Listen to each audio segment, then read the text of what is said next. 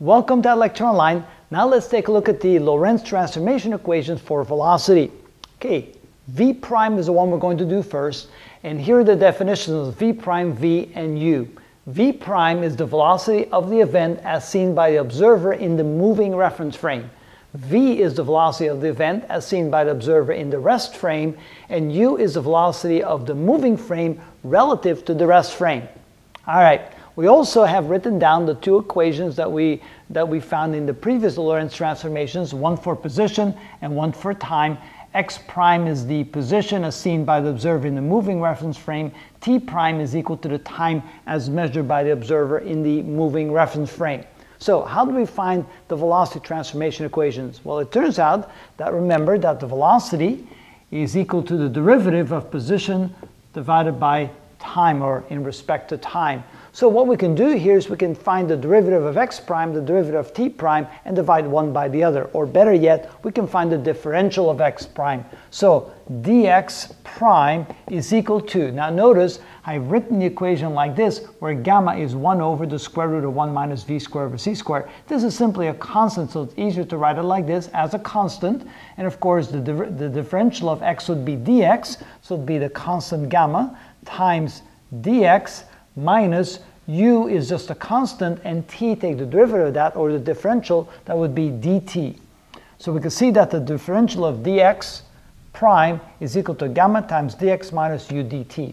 We can do the same for the differential of t prime. We can say that dt prime is equal to gamma times the differential of t, which would be dt. And remember that u and c squared are constants, so we can write minus dx times u over c squared. So now we have the two differential equations. We can now divide the dx by dt to get v prime. So v prime would be equal to dx prime divided by dt prime, which is equal to gamma times dx minus u dt divided by gamma times dt minus dx u over c squared. And now right away you can see that the gammas cancel out. And so now we're getting a little bit closer. What we want to do now is probably divide both the numerator and the denominator by dt. So what we're going to do is we're going to write 1 over dt for the numerator divided by 1 over dt for the denominator. So I'm going to divide both the numerator and denominator by dt. If we do that, we get the following. We get v prime is equal to dx dt minus u times dt divided by dt is simply u.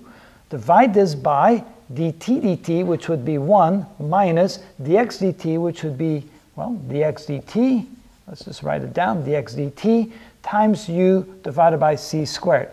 And then, of course, we know that dx dt is simply the velocity relative to the stationary reference frame. So from here we can then write that v prime is equal to v minus u divided by 1 minus dx dt, which would be v times u divided by c squared. And this is a terrible looking u, so let me rewrite that. There's a u, and then we can go ahead and box that, because that is now equal to the first of the three velocity transformation equations we want to find. Here, this is the velocity as seen by the velocity of the event as seen by the observer in the moving reference frame, that's what the prime stands for, is equal to the velocity of the event as seen by the observer in the stationary reference frame minus the velocity of the moving reference frame relative to the stationary reference frame divided by 1 minus vu over c squared. And that would be the first of the three transformation equations that we obtained by using the two other Lorentz transformation equations in order to find velocity. And that's how that is done.